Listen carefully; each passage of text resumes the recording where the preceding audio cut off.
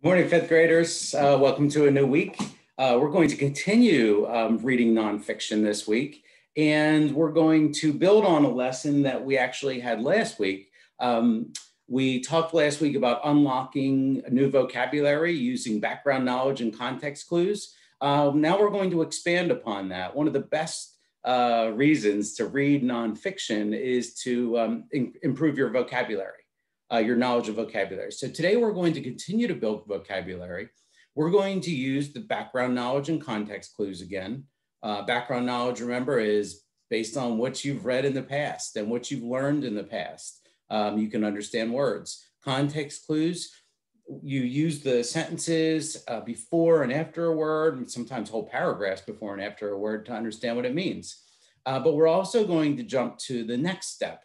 Kind of like the what if you still can't figure it out. And if you want to verify what a word means, we're going to use a part of the book called the glossary. As you probably know, a glossary can be found typically toward the back of a book, such as this. But also there is another part of a nonfiction book that I particularly like, and that's called the index. So here's what I want you to think about today. As you're reading nonfiction, you should read with sticky notes around or with a notebook. And when you come to a word that is a bit unfamiliar, jot it down. That's what you're going to be doing today, a little bit later. So you're going to jot down words that you don't quite understand. Even if you figure them out along the way using context clues, just jot them down. And then again, if you need to verify later, you can check the glossary or you can check with a friend or an adult. So here we go. We're going to focus on Lizards. That is a nonfiction book. It's referenced. There's some story language in it just to keep it interesting, but it's not necessarily literary nonfiction. It's a reference book because it's basically just facts. So we have headings and facts. Yes, they do name the lizard in this reference book just to make it interesting for students, but it's mainly a reference book. And what I did is I read, before I started this video, I read and I jotted down some words that I thought, okay, we can use background knowledge to figure out. We can use context clues. And then we can also use the index or the glossary to figure out what the words mean. So this is called Lizards and Meet Joe Lizard. I might've read a little bit of this in the past, but I'm going to read a few pages of it today. Your average Joe Lizard is a Western fence lizard, but his fans call him Blue Belly. He's about 3.5 inches, 9 centimeters long, not counting that handsome tail, and is about as typical a lizard as you can get. Let's start with the scaly skin.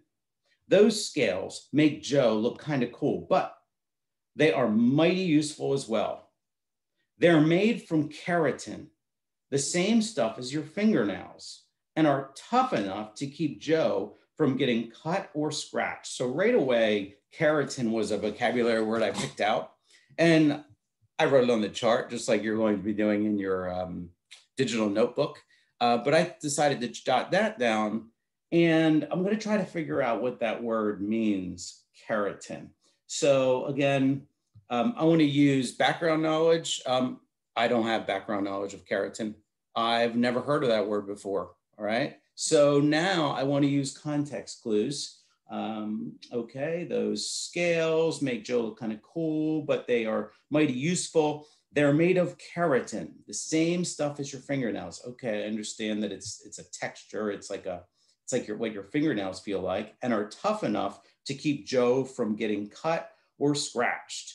They also help prevent Joe's body from losing moisture. All right, so I would say that keratin is kind of like a surface of the scales that feel like your fingernails. What I'm going to do is I'm jotting it down, and then we're going to verify later. I don't need to stop here because I still understand what is happening, or I understand the facts in this nonfiction book. So don't stop. We'll jot it down on a sticky note, in my case, the whiteboard, and then we're going to check it at the end just to verify so we can continue to build our vocabulary and maybe use it, which would be fantastic, using our language. This comes in handy seeing as how lizards live in some of the world's driest places, including Joe's home in Southern California.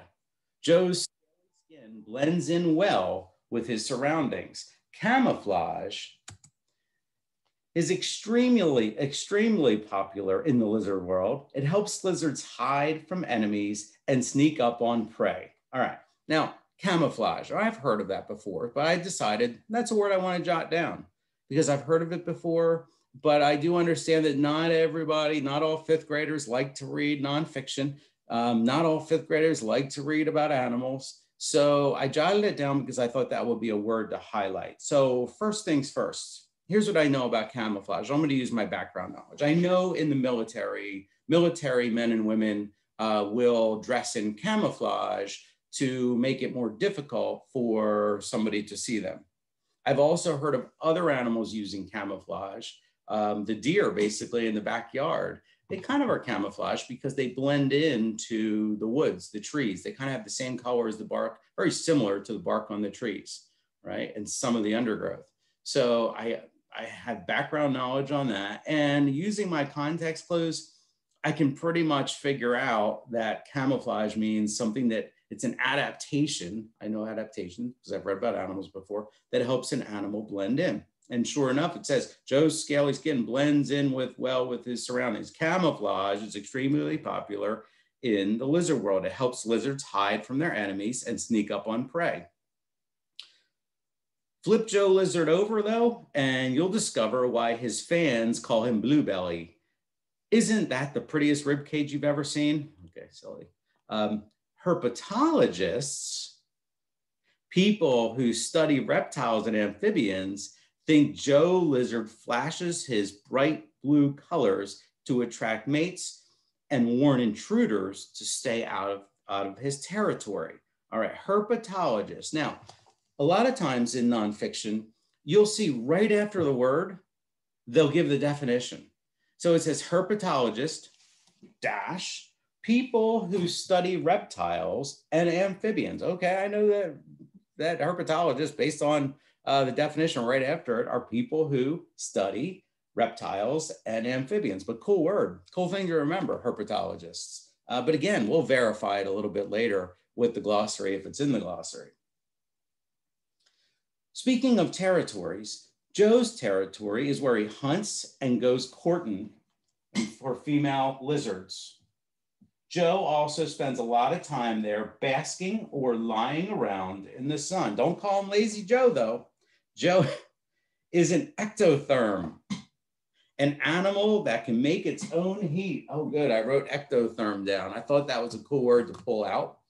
And once again, they do us a favor. Right after the word, they have a little dash. And sometimes they have the word or. Sometimes you'll see the word or after it when they're about to, that signals when they're about to tell you the definition. An animal that can't make its own heat. He has to bask in the sun to raise his body temperature. Like most lizards, Joe eats just about anything he can stuff down his gullet. Insects, spiders, scorpions, centipedes, sometimes even other lizards. Of course, he's on the menu too. So he wants to watch his scaly back. Snakes, cats, roadrunners, and other predators are always on the prowl. They're always on the prowl, looking for Joe. If the lizard falls into the clutches of an enemy, he may resort to one of his coolest tricks, dropping his tail. With luck, this startles the predator and allows Joe to make a getaway. What about the tail? Joe will miss it, but he'll soon get busy growing a new one. If you think Joe's cool, just wait till you meet some of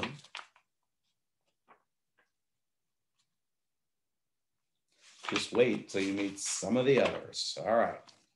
So now I pulled out 4 words: camouflage, herpetologist, ectotherm, and keratin. 2 of the words had the definitions right after them.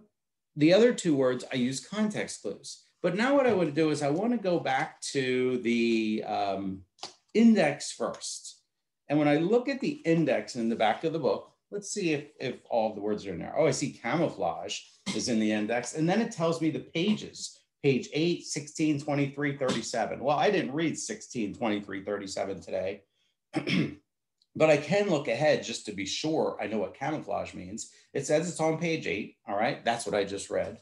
And I'm going to check if it's in the glossary. Well, the glossary, like a dictionary, is in alphabetical order. All right. And in the glossary, it says coloration or other type of disguise that allows an animal to blend in with its surroundings and go undetected by predators. All right, that makes sense. It basically means to blend in, to be able to hide almost in plain sight. All right. Now, let's take a look at the next word. It was herpetologist. Okay. They told us right on the page what herpetologist means, but let's see if I can find it in my index and check where I can find it in the book. Herpetologist, let's see if it's here. It's not in my index, but maybe it's in the glossary. Sure enough, here it is, herpetologist, as luck would have it, a scientist who studies reptiles or amphibians. I hope you use that word, herpetologist, next time you're talking about reptiles and amphibians. It's a scientist. Ologist tells you that it's a person who studies something, all right? And they study reptiles and amphibians. The next word was ectotherm. So I look back to my index just to find where in the book I can find ectotherm. Let's see. Oh, here it is. I can find it on page 8, 26, and 28, ectotherms. All right, what I read today was page 8. So I would look there again if I needed to. And I can also look at the glossary just to be sure that my definition was correct. And here it is, an animal that can't make its own body heat. Fantastic. So we learned about that in the actual chapter, but I can also check with the glossary. And finally, keratin. Keratin was the last word I pulled out from the pages I read today. So let's check. Sure enough, here it is in the index. If I want to go back and read in context about keratin, it's on page 8. And let's see if I have it over in my glossary. Sure enough, I do. Nice. Keratin, a strong protein that helps form a lizard's scales. Okay, it's basically what the lizard's scales are made of. All right, so I verified all of my words. So I used my background knowledge, if you remember from camouflage, I used context clues for a couple of them. I believe it was the ectotherm and camouflage. Then I used the glossary for herpetologists and keratin. But if you remember, it also said, it gave you a little dash after the word right in the chapter, and it gave me the definition there. But it's always nice to verify. So after you've jotted down words, at least 2 more vocabulary words from your nonfiction book. Again, if you're finished a nonfiction book, go to Epic, pick another one, get started, find something you're interested in. And then what you're going to do in your digital notebook today, you're going to find 2 words that are unfamiliar to you, or 2 words that you like to use when talking about the topic, but you know a little bit about it, but you really want to verify the meaning. So 2 of the words, if your nonfiction book has a glossary, great. If not, use a dictionary online or an old-fashioned dictionary in your house, or you can use your context clues and background knowledge to figure it out. So in today's course, you'll see a description of what I want you to do on the digital notebook. Enjoy, learn, and use some of the new vocabulary words that you've learned. Impress somebody.